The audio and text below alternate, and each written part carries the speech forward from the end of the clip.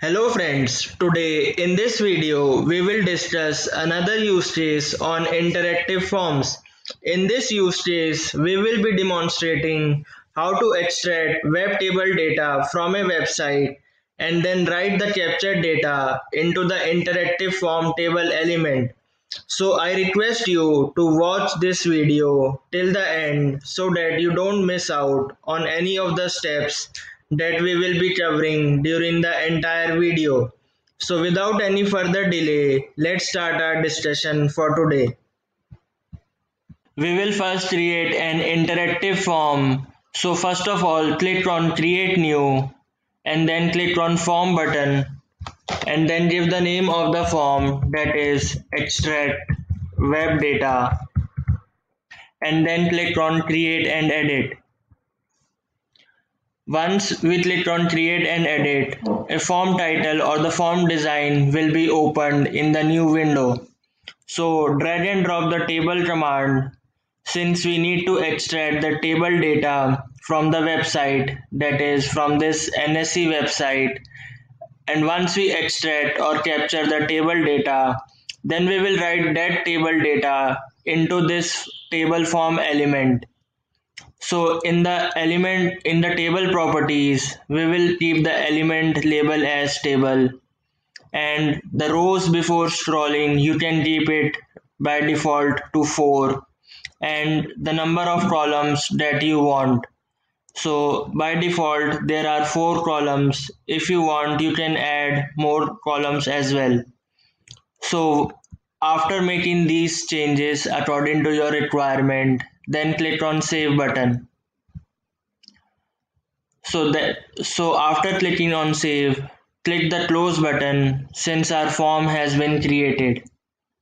Now we will create a task bot where we will extract the table data from the NSE website and then write that extracted table data into the table form element in the interactive form. So now let's create a task bot. Click on create new and then click on bot. Give the name of the task bot, that is extract data, and then click on create and edit. Once you click on create and edit, a blank task bot will be opened. So now first of all, drag and drop the display command under the interactive form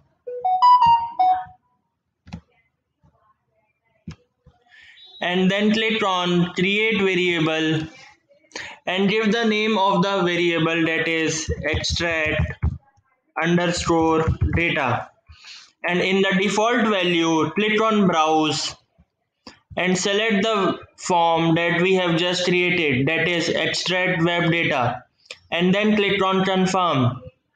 Once we click on confirm, then click on create and select, and check the always display form window in front checkbox and then click on save.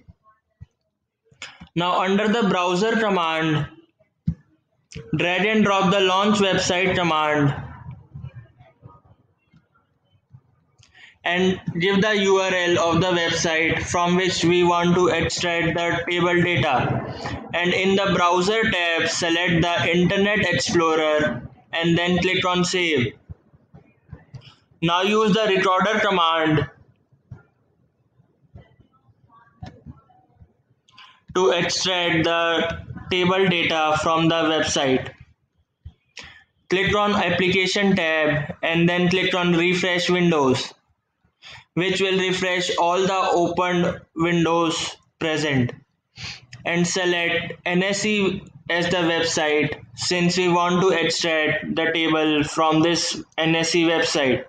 Then click on capture object and keep the highlighter on the symbol header and then click on capture until you see the red highlighter. Once you click on this, the table will be captured. Now the table has been captured. Scroll down to the bottom and in the action property or click on get table, and in the assign output to variable, click on create variable and create a variable that is vtable, and then click on create and select, and then click on save. Now we will use the interactive form set command to set the extracted table value into the table form element. So select the form name which we have already created, that is extract underscore data, and in the form element select the table element, and in the set value type entire table is by default selected, so keep it as it is.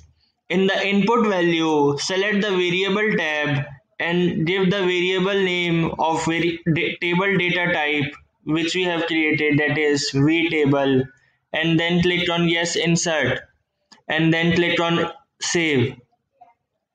Now we will use the display command again under the interactive form, so drag and drop the display command and select the form name, that is extract underscore data, and check the always display form window in front checkbox, and then click on save. This command will basically is used to display the form. And now we will use the pause command under the taskbar command. This command will basically pause the currently processing task. And now we will click on save button. Now we will run the bot. As you can see that the table data from NSC website has been extracted and has been written to the table form element of the interactive form which we created. So this is how we can extract the table data from any source and can be written to the interactive form table element. Now we will click on the resume button. So the form will be closed automatically and the window from which we extracted the table has been closed also. Now if we want to extract the data that we extracted from the website to a table form element of interactive form, and we want to write that data into an Excel file, so first of all drag and drop the get command of interactive form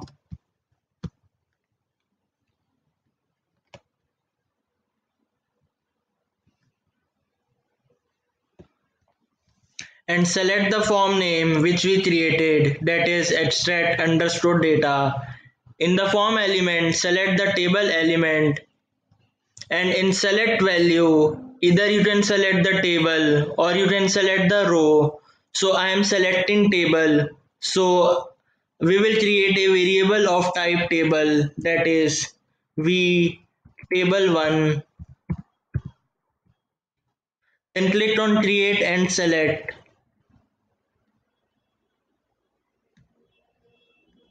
and then click on save. Now we will use the Excel advanced command, and in that we will use the open command, and we will select the desktop file to browse the file from the desired location in which we want to write the data. So I am selecting sample data, then click on open after selecting the file, and then click on save. Now use the set cell command to write the data into the Excel file. So I am using the specific cell, that is A1, and the cell value that we will give is vtable1.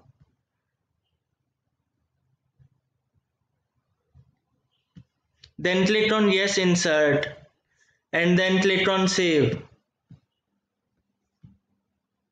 Before using the set cell command, we will use for each row in table loop to loop through all the records in the table.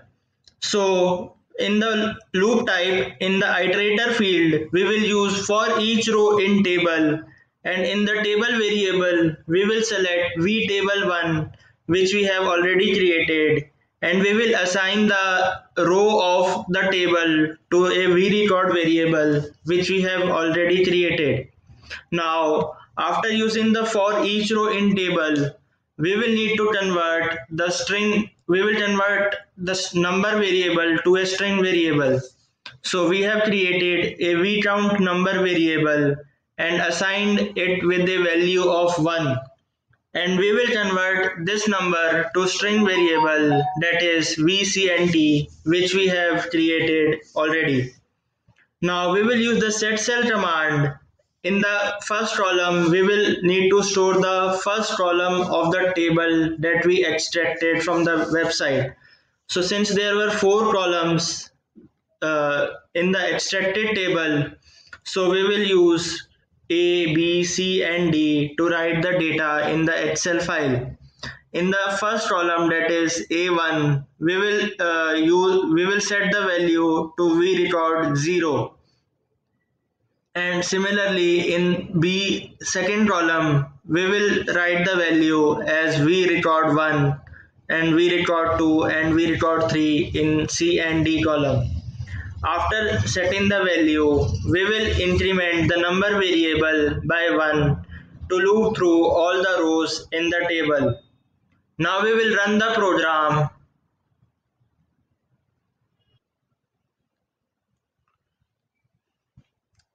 As you can see, the table has been extracted from the website.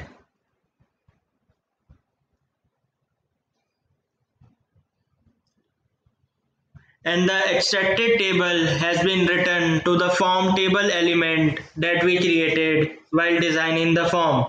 Now we will resume the bot, and the extracted table element that is written to the form element will be written to the Excel element, to the Excel file that we extracted. So this is the extracted data that has been written from the table form element to an Excel file. So this is how you can extract the data or the table data from the website and write to a table form element in the interactive forms. And then from interactive forms, we can get the table and write to an Excel file.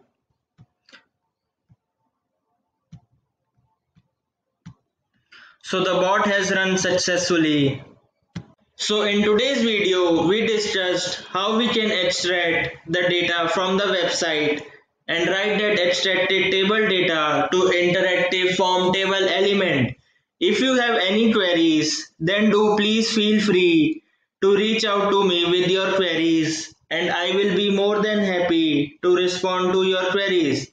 So please watch, like and subscribe to my YouTube channel so that you don't miss out on any of the latest topics that I will be posting in the future. Thank you all and have a great day.